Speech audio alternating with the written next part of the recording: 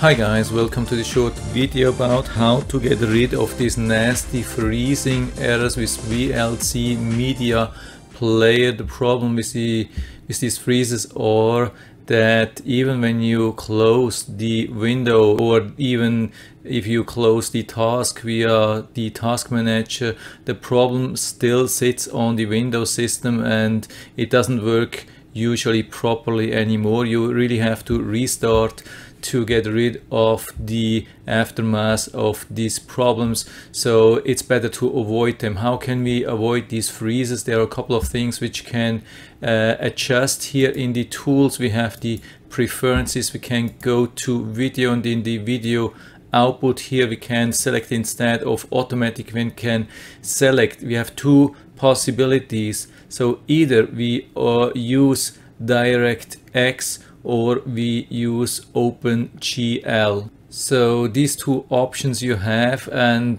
based on what I've been reading, the better option is DirectX, but if it doesn't solve the problem, you maybe go next time with the OpenGL. So these two options, and after that, of course, it's important to save this setting, otherwise you will lose the changes. Then next thing, again we go to tools, preferences, but now we have to go down. Here on the left side we have these show settings all, and then we get much more possibilities. Here we have the input codec here, and then we have to go to the right side and there is an advanced setting. Yeah, you have to really go a little bit down till you find the advanced section, and here we have a couple of caches, and I highly recommend to set all these cache levels to at least 1000. So originally it is lower, I think it was on 300 or something like that.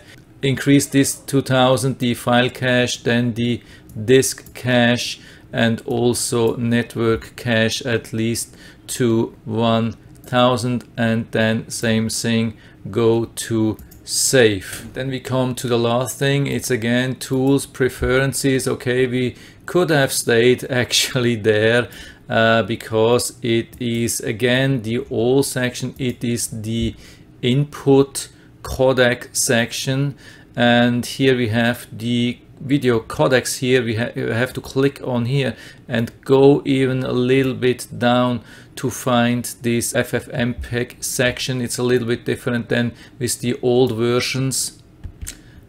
And on the right side we have again these settings which we can set, and here's the one: skip the loop filter for H.264 coding.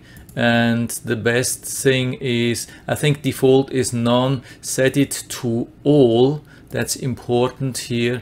And then we have also the hardware decoding, and the hardware decoding, I think it's on automatic, something else, put it on disable. So skip H.264 to all and hardware decoding to disable. Of course it could be a little bit slower, but it's definitely more stable. And then also here go to save, and that's it. And I would highly recommend to close the VLC and restart again.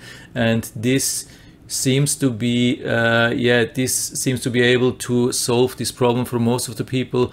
Of course, these changes could lead to other problems. Some people have been reporting like a pink screen, so when they invoke the next video, instead of having the real video, they see just a pink screen. Of course, this can be, usually this has to do with the video output, and instead of using the DirectX, again go to OpenGL and save it.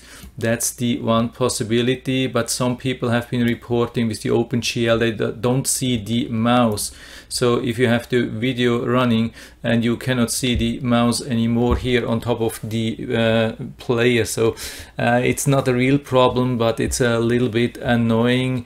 So then just reset it again to where it was, like to automatic, and of course save it, and if everything doesn't help and you cannot get back to the original settings, the thing is then also here in the video settings you can go to reset preferences to original setting. I've done this about a week ago and I haven't experienced any kind of freeze errors anymore, so it helped me and I hope it will help you too. If you have any questions or comments or other solutions, please write everything down into the feedback area. I'm always happy to talk about these things, and if you like the video, give me a thumbs up, subscribe my channel. Thanks for watching and see you next time.